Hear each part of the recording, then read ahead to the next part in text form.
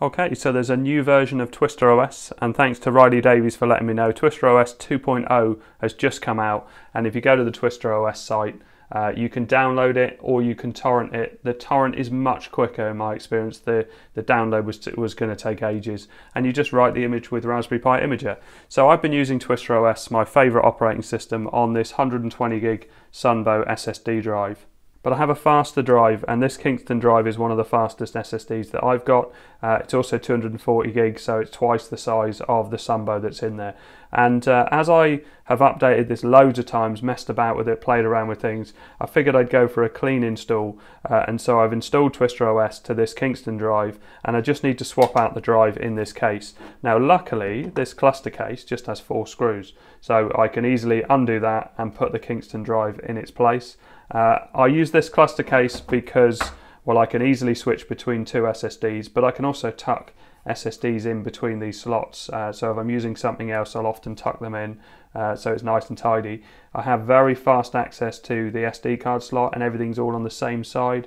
It just, for me, is really convenient. Plus the 52 Pi Ice Tower cooler is sufficient in passive mode to keep it cool when overclocked. I often just put the LEDs on, but very rarely use the fan.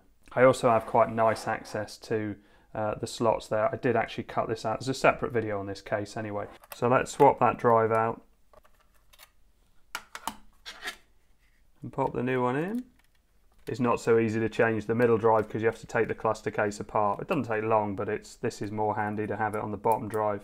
Okay, so let's plug it all in. This is running DeX at the moment, which is from a Samsung phone. I'm just playing around with it for a separate video to do with monitors. So HDMI, obviously I need a micro HDMI, and these short cables are super handy. So micro HDMI, and they also have a nice amount of space around them as well. So you can plug things in and it doesn't obscure the USB socket, or if you've got 2 monitors in, it's nice and clean. I use the standard Raspberry Pi adapter, the Raspberry Pi 4 adapter, which has always been really good for me. Logitech dongle for the keyboard, which is nice and handy.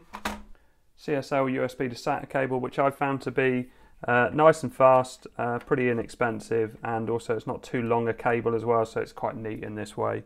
I also have a wired Ethernet connection. It's just more straightforward to have a wired connection if you've got it in the same place. My Xbox 360 adapter. This was a great buy. It fits in. I can slot it in here, and that gives me wireless Xbox 360 control, but it also acts like a wired controller, so there's no setting up, no configuring. With pretty much everything on the Pi, it just works. Another thing I really like is this 4-way plug adapter with also 2 USB sockets.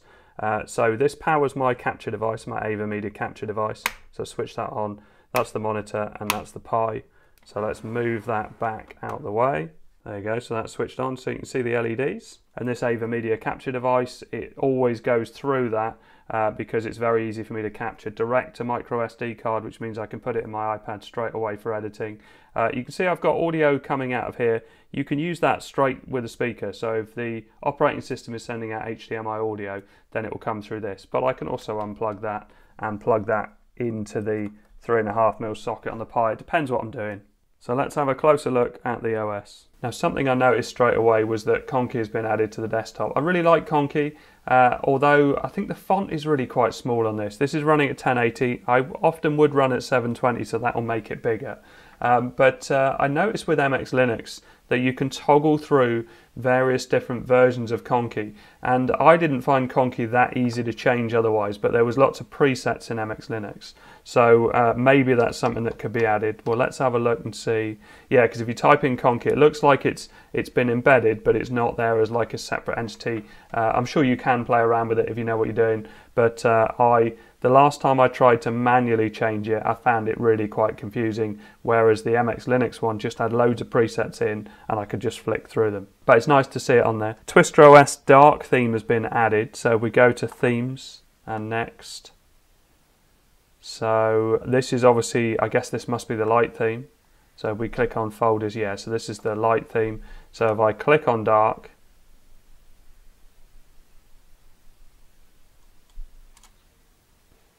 so this looks very nice, and things like the folders as you saw a bit of a preview before it switched. There you go. If I switch theme again, and I love the way you can just quickly switch between different themes. Twister 95 still looks great, and you can see all the icons and things like that look superb. And the theme Twister, you can tell by the font, it's really pixelated, which looks cool. Twister XP. I wonder if I can switch without switching back. Twister 7.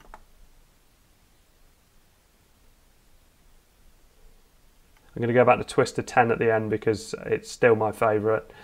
So let's go for iTwister Lite. Yeah, really nice. But the one I like the best is Twister 10, and I'm going to probably go for the Lite one this time.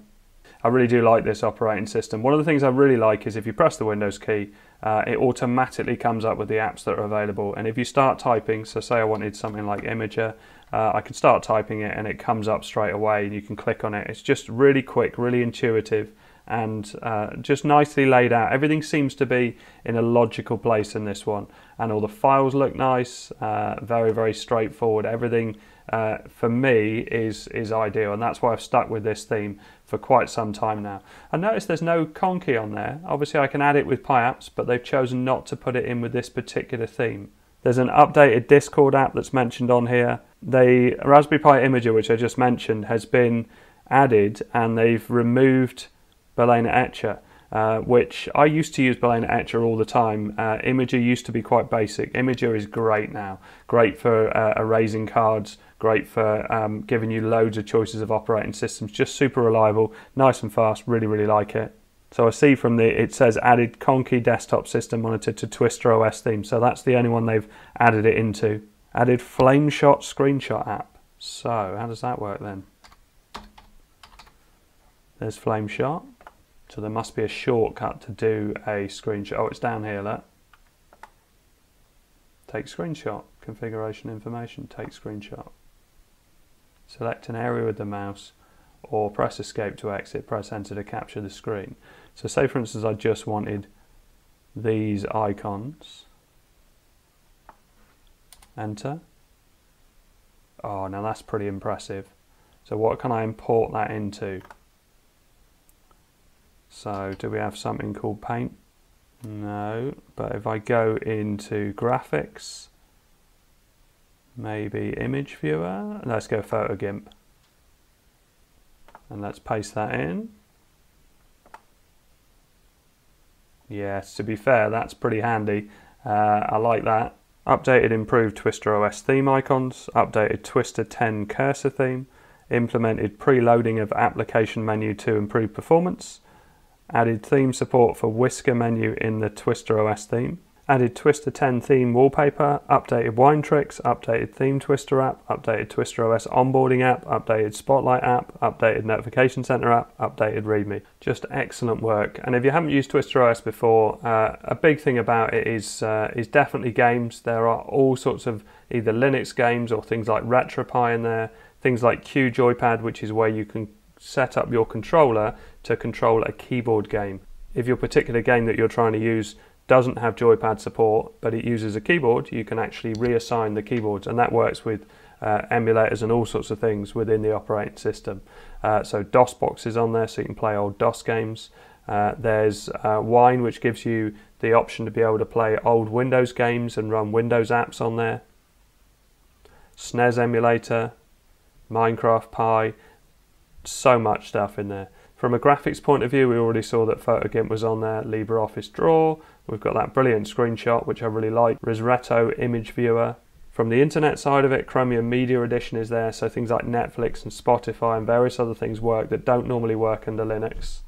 Discord, as we mentioned, it was updated. TwisterOS web apps, I covered that in another video, really, really good.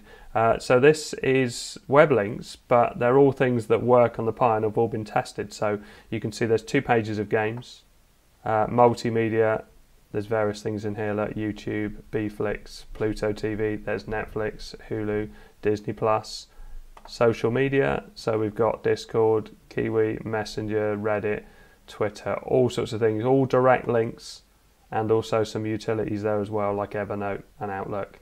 Now I did want to try a game on here because someone asked me if Crunker.io worked. I haven't tried it yet, and I don't even know what it is. Or did I try it in something else? Okay, so click to play. So I don't know if this works with my controller, it might do. Now it'd probably be worth dropping the resolution down to 720 for this, because we're going to get better performance, but it's actually moving, it's moving alright. It just depends what... Am I supposed to get that guy? Did he not see me? It's going to be loud all of a sudden when I use my gun.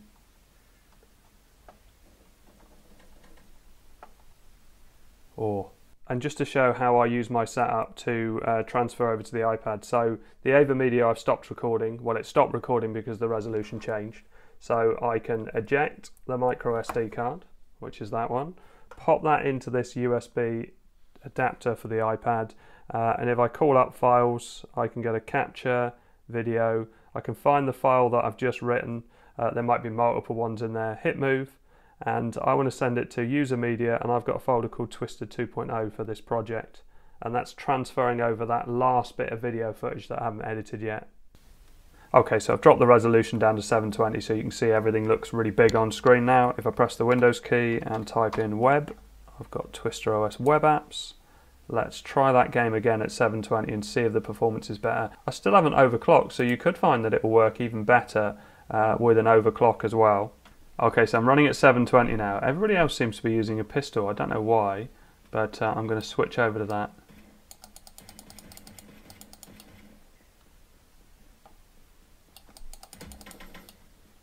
Oh, I got a victory.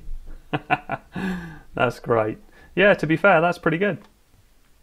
So still definitely my favourite OS. I just love the way that you install it and you've got all the essentials, all the things that I feel I need on a Pi are pretty much there. But also because you've got things like PiApps and PiKiss, you've also got the option of installing loads more emulators, games, applications, tweaks, all sorts of things as well. NeoFetch is installed on there so you can check various different things about information.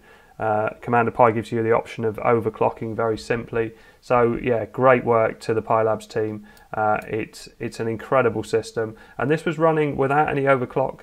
It's running from an SSD, which obviously helps, but without an overclock, and I'm still getting great performance. Okay, so I hope all this helps. Thanks very much for watching. Please like and subscribe.